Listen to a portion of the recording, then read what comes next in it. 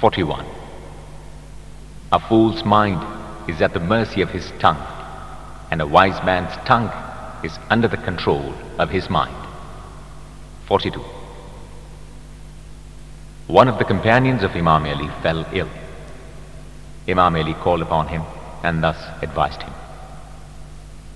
be thankful to Allah. He has made this illness a thing to atone your sins, because disease in itself has nothing to bring reward to anyone.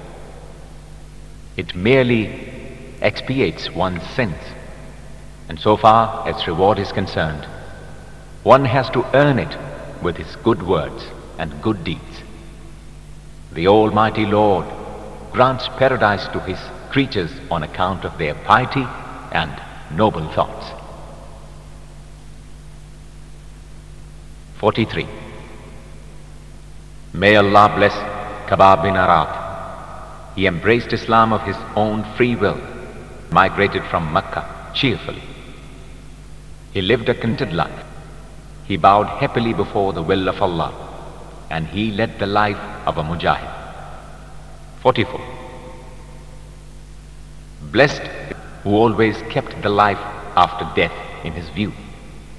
He remembered the day of judgment through all his deeds, who led a contented life, and who was happy with the lot that Allah had destined for him. 45. If I cut a faithful Muslim into pieces to make him hate me, he will not turn into my enemy.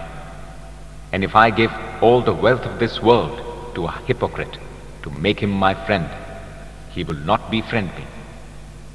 It is so because the Holy Prophet has said, O Ali, no faithful Muslim will ever be your enemy, and no hypocrite will ever be your friend.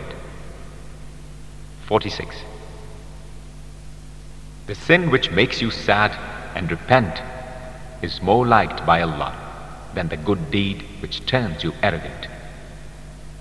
47. Value of a man depends upon his courage.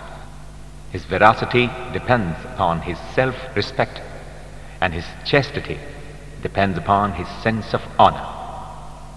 48. Success is the result of foresight and resolution.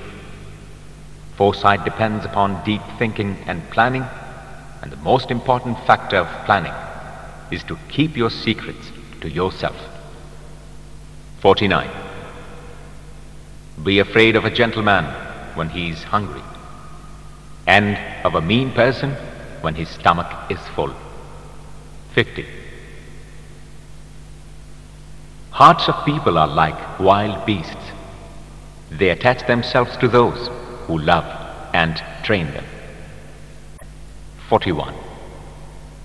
A fool's mind is at the mercy of his tongue, and a wise man's tongue is under the control of his mind. 42. One of the companions of Imam Ali fell ill. Imam Ali called upon him and thus advised him: